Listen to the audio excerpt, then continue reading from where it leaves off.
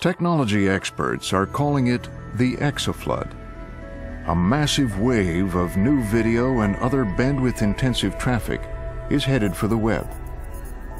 Forecasts say Internet users will generate 161 exabytes of new electronic data this year alone.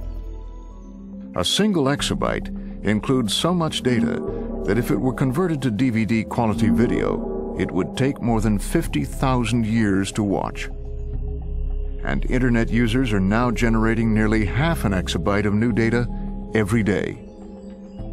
At the current rate of growth, in the year 2010, 20 typical U.S. households will use as much Internet capacity as the entire world did in 1995. It is predicted that 80% of that traffic would be generated by online video. Some experts believe this could overwhelm existing network capacity and bring the flow of world Internet traffic to a crawl. But where did this exaflood come from? And what are Internet providers doing to get ready?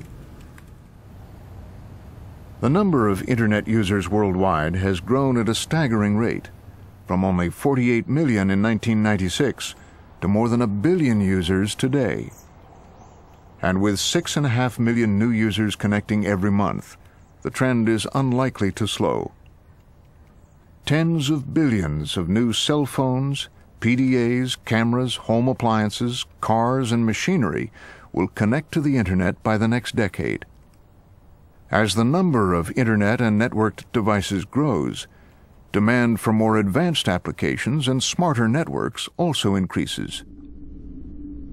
Internet users of 1996 could only access data limited to text and small image files. As Internet content has advanced to utilize more complex images, animation, and video, the Internet has demanded more robust and intelligent networks capable of handling greater amounts of data. Today, a new wave of higher-definition web video presents the most significant technological challenge the Internet has ever faced. A viewer watching a single HD movie over the Internet consumes as much bandwidth as a web surfer who loads 35,000 web pages. And the shift to Internet video isn't happening gradually. YouTube didn't exist in January of 2005. Today, its users download more than 100 million videos every day. Other businesses are taking note. Walmart, Netflix, and Amazon have developed models to sell movies in HD video over the Internet. This explosion of new technology, devices, and content, when combined with a massive increase in the number of Internet users, are the driving forces behind the exaflood.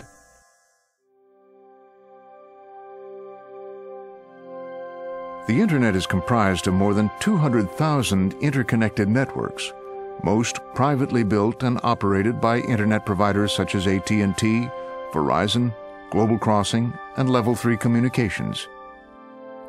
These providers are working to boost fiber speeds and deployment in backbone, edge, and access networks.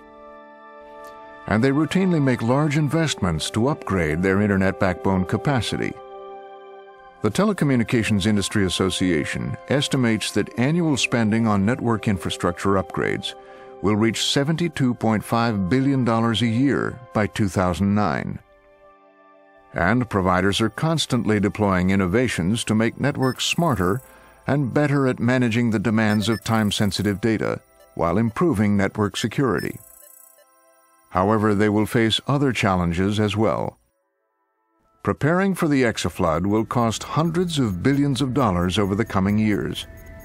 The combination of continued investment and wise public policy will keep prices affordable for consumers, enable innovative services, and allow Internet providers to upgrade broadband networks to meet the challenge of the coming exaflood. This will ensure that all Americans can access everything the Internet has to offer. But without Internet upgrades, Americans may not be able to enjoy new products and services that rely on higher data speeds. The impending exaflood of data is cause for excitement, if America is prepared for it.